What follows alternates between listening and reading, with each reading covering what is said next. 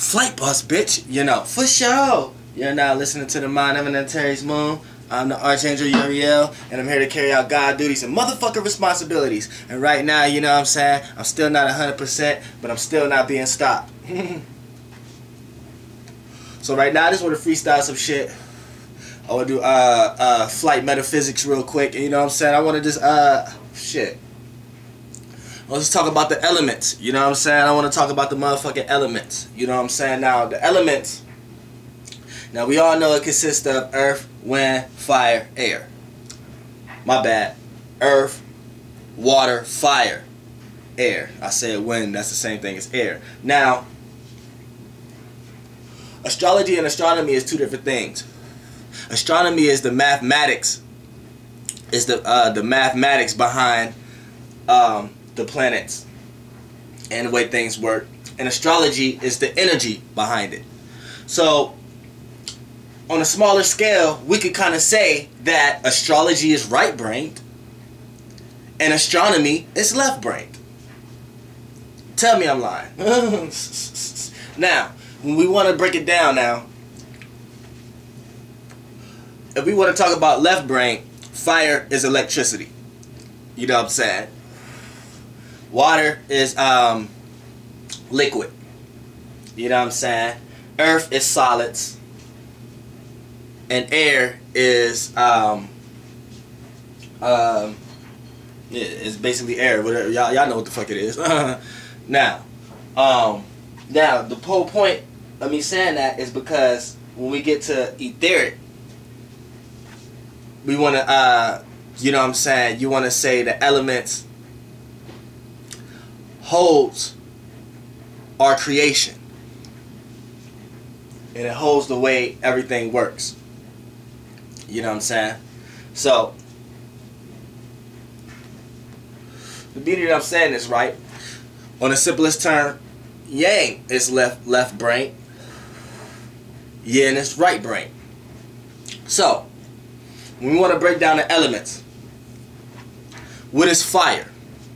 Fire. Now, I'm gonna throw out some words. I'm gonna throw out the shuns, some shuns, the T-I-O-N-S. You know what I'm saying? Just for the sake of this holds the prestige within the English language. So me tying the elements to these words will be best understood with these sigils. You know what I'm saying? Because I don't like casting spells on people. But you know, for the sake of this video, I'm gonna be throwing out some shun words. Now, the first one, fire. Fire. Fire is creation. Water. Water is imagination. Air. Communication. Earth. Foundation. Now, all these need to be put to work. If you want to put them in order, put them in order. Fire. The creation first. Earth. The foundation out of the creation. Air. Then the communication within the creation. Then water, the imagination within the creation. So say you want to break it down back to Genesis days, how humans was created. You know what I'm saying? You want to talk about humans, right? Now, the initial fire was the initial spark. That was the spirit. That was the vitality. That was the initial energy. Everything in this world is energy, frequency, and vibrations. Now, this is what fire signs rely on. Now what's next? After that initial spark, something physical came. You know what I'm saying? Something you can see, taste, touch, smell, hear now. You know what I'm saying? So it's like, you know what I'm saying? It's physical now. So what came out of that spark manifested into something, and now that something grows. That something knows it's here. That something is on something. You know what I'm saying? It's founded on something. That whatever that is builds on after being here and stabilize and slowly progress. What does that on earth? Flowers. What relates to flowers? Earth signs. This is a natural awareness of earth signs. Now, the communication. What was that? What was that? What?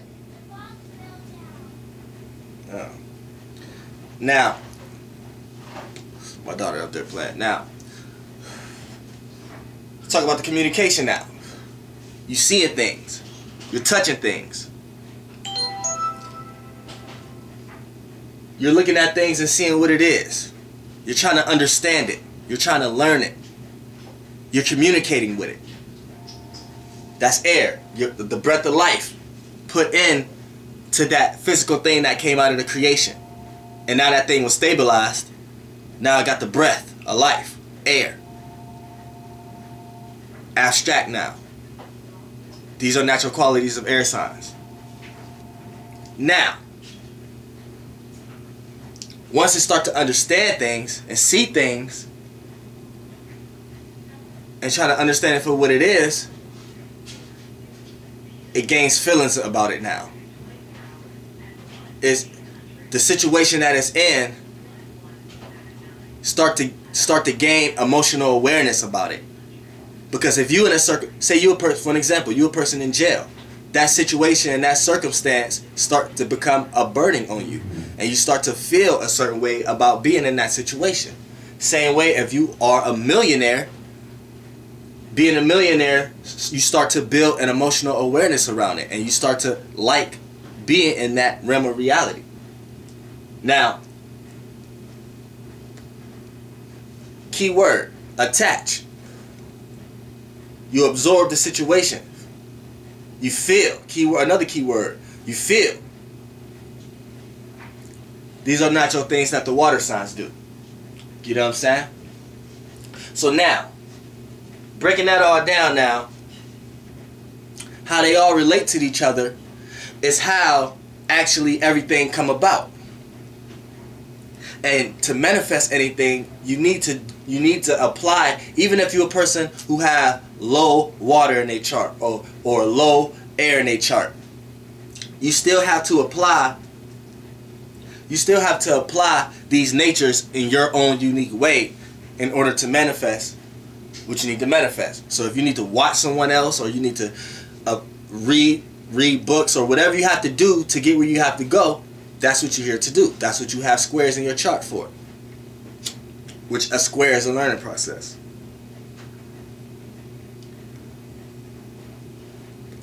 The world. The world isn't the universe. The world isn't even Earth. The world is a consciousness wave that a group of own separate consciousness agree on. So that right there tell you that we create what we all can agree on. So when we letting others out here dictate for us what we should agree on, you're living in a disjustice of your own being as I am yourself already.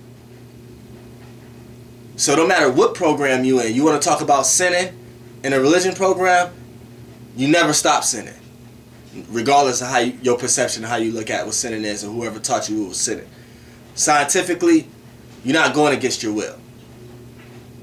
You know what I'm saying? You're basically doing what you're supposed to do in your nature.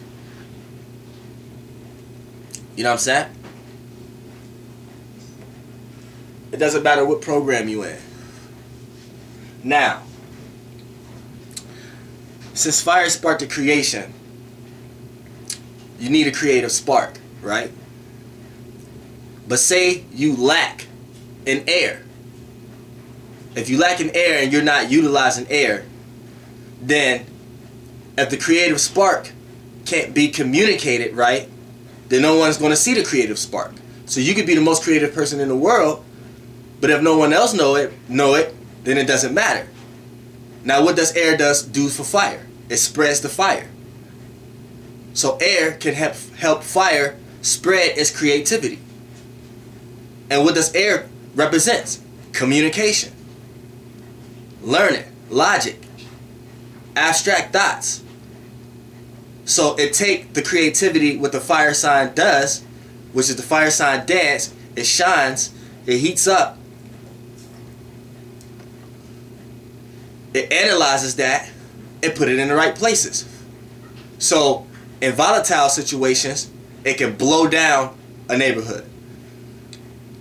In good situations, it can help warm, or it could be like a barbecue in the air. You know, when you driving through the every neighborhood and everybody barbecuing, it smells good, right? That's some form of fire mixture with air. Just naturally, just in nature. So it plays out like that within people.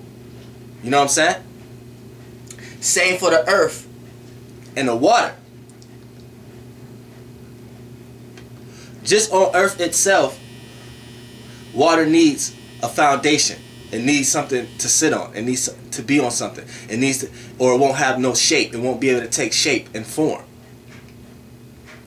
Water signs without earth signs can help water signs gain control of their emotions and not to be so volatile with their emotions to the point that they cause eruption of tides, which Cancer, ruled by the moon. What does the moon do? Control the tides. You know what I'm saying? So what does hurricanes and stuff like that naturally happens on? And why bodies of water just in nature. So when a person got too much water planets within them, their emotions is volatile. So if they don't have, if this is a large amount of water and there's no foundation, nowhere for the water to take shape and form, it's gonna go crazy. Let an air person get in their life and start to steer them the wrong way. We're gonna get a motherfucking hurricane. You know what I'm saying?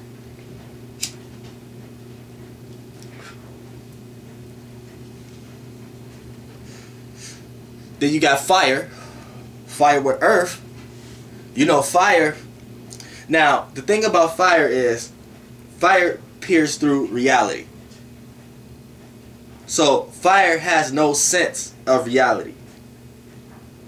So the saying, you play with fire, you get burnt. Fire has no sense of what it's doing. You know what I'm saying? Fire is just being what it's being. So for you to oppose it is at your own will, is at your own cost, because the fire is going to do what it wants to do anyway until it gets put out. Then when it gets put out, it looks for that spark again. But fire technically doesn't even stay in reality. So this plays out in fire signs. I'm a leading example of that. I'm never in reality. I'm not in reality now. I'm just keeping it real. Like, it's not even, you know what I'm saying? So some people may come, people who don't know themselves or something like that, and they got a large amount of fire in their chart, they may come across as thinking they're Superman, or they may come across as thinking they're the best in everything, and this when the competition factor goes in. And then each fire sign does it differently. Aries may do it in a way that, you know what I'm saying, is aggressively trying to show you its way, but it don't look at it like it's aggressive. It just has a lot of pent up passion, and it's just so happy to be able to express that to someone. It may come across as too exciting. Leo wants to do it, but in a relatable way with another. It wants to have someone else tag along, or it wants to have someone else look at it at like everything's all right. I could take care of this. I'm here now, and it wants you to feel like you need them around. Because if you don't act like you need a Leo around, the Leo not going to come around, because they're not going to feel wanted and appreciated, and they're going to go find some friends who do appreciate their company, and friends that they can appreciate their company. Now, Sagittarius is really not concerned with even relating. You know what I'm saying? So Sagittarius more of the loner. Sagittarius would rather you let you believe what you believe, and they're going to believe what they believe.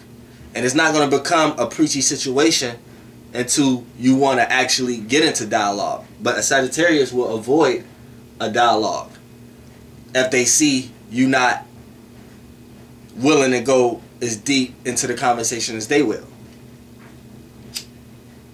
Now, with the water absorbs. So, you know, so the water fills the room. The water, it has to take shape. So your situations become water sign situations. You know what I'm saying? But just this how they feel. So you may think they clingy, but they looking at you like they're just trying to show you that they're here for you. Now, they all do this in separate ways. Pisces may do this in a loving way and showing a discernment and concerning way. But a Pisces will tell you where you're going wrong in a minute, because they feel like they're helping you, and then that Jupiter come in where they feel like they're righteous. Then that Neptune come in where they feel like they're righteous spiritually. You know what I'm saying? So if you may catch a lot of negativity from a Pisces, they're not trying, in their heart, they're not being negative. They feel like that's the right thing to do, and you need to hear that. So depending on your planets and your signs is how you're going to react to that. Now, Scorpios may override the whole fact of showing you that they even care. And this is a Scorpio way of showing you that they do care. It's very tricky with Scorpios because they're deep. So what they think is deep may not be deep to other signs. So what happens here is when a Scorpio and you going through a situation, whatever like that, the way a Scorpio going to absorb, they're going to absorb your emotions and take your emotions and take it within and try to dissect and figure out why you're feeling like this before you come to a conclusion. So they may sit there and let you ramble and talk. They may start to show actions like they don't care, and the actions for you that they want you to see is they don't want you to think that they don't care. It's like, for an example, say you go into a situation where you need to cut somebody off, right? And this person is calling you, right? And then you're telling this Scorpio person all this time, they're just quiet. You're telling them that, man, you're giving them all these reasons of why you cutting this person off, and then the Scorpio is acting like they don't care, like you, whatever like that. This is how they show you that they do care, because look, it's gonna be a time where they cut somebody off in front of you, or they do something that kind of lead by example, and they're trying to show you without telling you how to do it.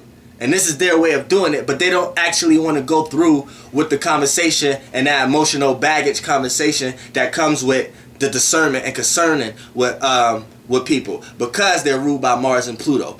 And Mars is your intentions and willpower, and Pluto is your transformation and willpower. So what happens here is it starts to feel like certain things that you can't deal with, you should be able to deal with, because I'm dealing with my shit by myself, and I'm going through crazy shit, and you don't see me crying about it. So I'm not. So what's wrong with you? This is how a Scorpio may look at it. You know what I'm saying? Lower Scorpios, higher Scorpios, to the ego could kind of show discernment, a little bit more discernment and concernment for others, but they'd do it in a Taurus way. Instead of they'd tell you, but like tough love or tough luck or tough love or just give you stuff and be there for you, the materialistic wise or something like that. You know what I'm saying? They'll take that, they extract that from their opposite Taurus. Now Cancers, you know, now with they water and how they absorb, with them is they initiate, because it's a cardinal. So they initiate how they feel. They don't let others try to make them feel other ways. See, now this is the difference between Pisces and Scorpio. And see, I want you to understand this. All elements may understand each other, but each sign is still totally different. And they relate to the other elements totally different. And I'm gonna break that down. It's still different. Just because you a Cancer, or just because you a Gemini and you run into a Libra, does not mean off the bat you're going to just click with this person. the things you may be into may be the same thing, but the way you go about it is totally different. And depending on the other placements in each other's chart, it can totally turn each other off. So don't just run around here thinking, oh, I'm a Capricorn, so if I go get with a Taurus or another Capricorn, everything's going to be all right. No. No. Every sign is different. Each element, just because each element may understand what they're doing, but what they're doing is in totally different ways. You know what I'm saying? Every sign is different. You know what I'm saying? So when we get into the Cancer, the way they absorb is already, you know what I'm saying, they already have a natural discernment and a natural caring. You know what I'm saying? But they have a shell. And they don't, this is the difference between Scorpios and Pisces. They don't let you dictate. They initiate how they feel. And they don't let, Pisces a lot of times may let people around them dictate how they should feel about a certain situation. Scorpios at times may brood or don't really fully let everybody know they stance on a situation until they come to a conclusion, because they fixed also. Scorpios is a fixed modality. So it may be a little stubborn when it comes to making decisions at times. But Cancer initiates their own feelings. So you can't come, or the room energy can't make a Cancer change, and when it's being opposed trying to make the Cancer change, the Cancer put up that shell and let it be known how it feel. It initiates its own feelings. You know what I'm saying? It let the energy know how it feel. It don't absorb the energy in that way. You know what I'm saying? Now when we get to air, you got the Libras, and the way how they play into the archetype when it comes to communicating. When it comes to communicating, see, at times, Libras are a lot more sarcastic than Geminis. You know what I'm saying? Libras are a lot more sarcastic than Geminis. And Aquarius don't give the Libra the pleasure to be sarcastic.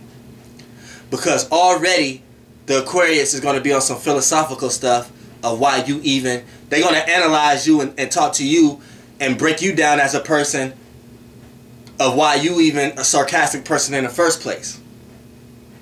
Then the Libra will try to get on that level and try to relate to the Aquarius better. And then the Gemini, see, the Gemini, the way they surface their air, they surface their air in a real inside type of way. It's not so much dealing with relating to others as much as Libra and Aquarius. Aquarius may try to analyze others. Libra may try to relate to others. Gemini sometimes may care less to even understand others because they're too busy